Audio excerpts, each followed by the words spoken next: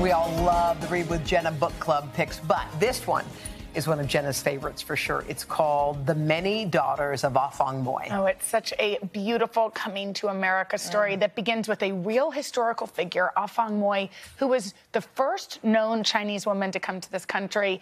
It's the latest New York Times best-selling novel by Jame Ford. Can we just say hello to our book club members, too? They've got questions for Jame in a minute. But Jame, first of all, you were the lead story of our show, Jame, because Jenna's production company optioned your book into a movie.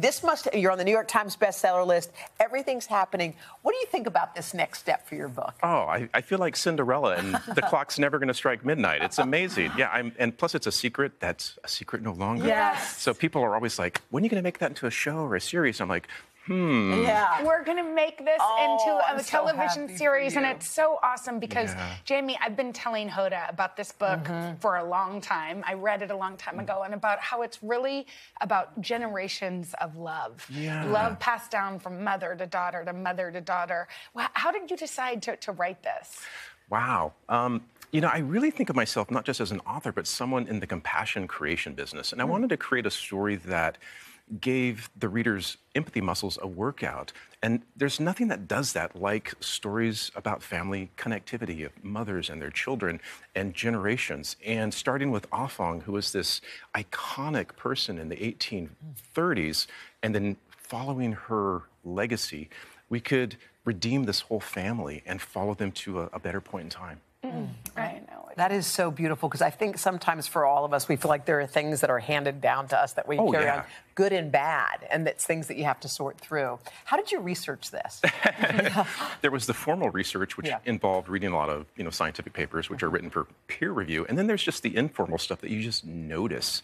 My 12-year-old son, Taylor, when he was 12, was suddenly obsessed with Van Halen.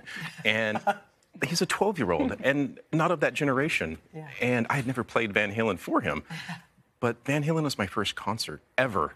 And it was one of those moments I thought, okay, there's nature, there's nurture, and there's Van Halen. Something's going on. No, epigenetics is part of this, and it's all about this group of women who are the daughters of Afong and what they carry. And then there's set in the future this very cool epigenetics, which is a real thing. Will you just explain briefly what it is? Yeah, there was a wonderful study, profound study in 2013 at Emory University, where they showed that with lab animals, they followed this transmission of one specific trauma across 3 and 4 generations. And it's something that I think in therapeutic circles, therapists have talked about this. In Native American communities, they've talked about living with generational trauma forever. But it was the first time in a laboratory environment that they really could prove that something was actually happening. Wow. It's so good. It's very cool. So many people have so many questions for you because you're beloved by many. The first question is from Kate Seiski in New Jersey. Kate, I hope I pronounced your name right. What is your question for Jame? Good morning, everybody. Our Thunder Road book staff loved this story. And Jame, each of your characters has their own story to share. Of all the characters that you created, which character do you most identify with? The one I identify, and thank you, that's a wonderful question. The one I identify most with is Greta. It's a contemporary character, but she works for a tech company. And I was always kind of a turbo geek. When I was 14 years old, I went to community college to study computer programming. And of course, I thought everyone I'm in the class with were 90 years old, even though they were probably 28 years old. And eventually I dropped out and I became this rare 14-year-old college dropout. But in the book, Greta says I'm polynomial in a non-polynomial world. And that's how I felt, not just as a kid, but also being biracial, where you never quite fit into either realm. And so I just sympathized with her a lot. I love Greta. She's one of my favorites. Okay, the next question is from Jenny Burkhard in New York. Jenny, what's your question? First of all, I want to tell you I absolutely loved the book. I read it so fast over the weekend.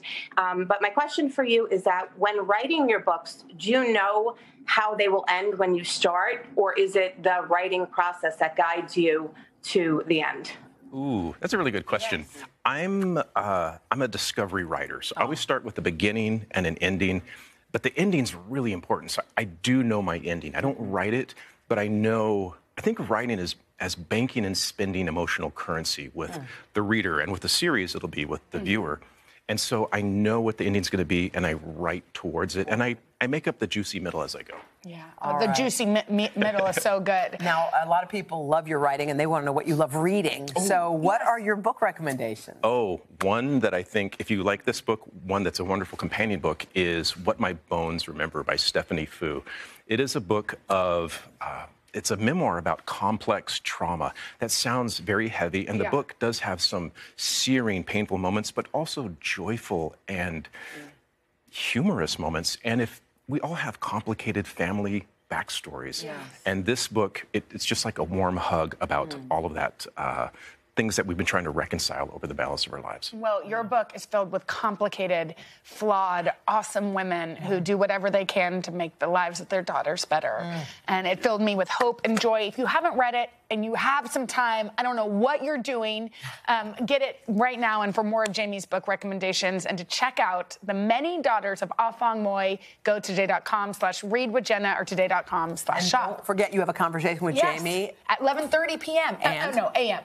Today on Xfinity, which is part of our parent company, Comcast. I think there's tons of people that have signed up. You still have time. Yeah, and if you happen to be in New York, guys, you can come to New York City tonight. Jenna and Jame will be at Barnes & Noble. That's at Union Square, 7 p.m. Okay, awesome. I'll be there.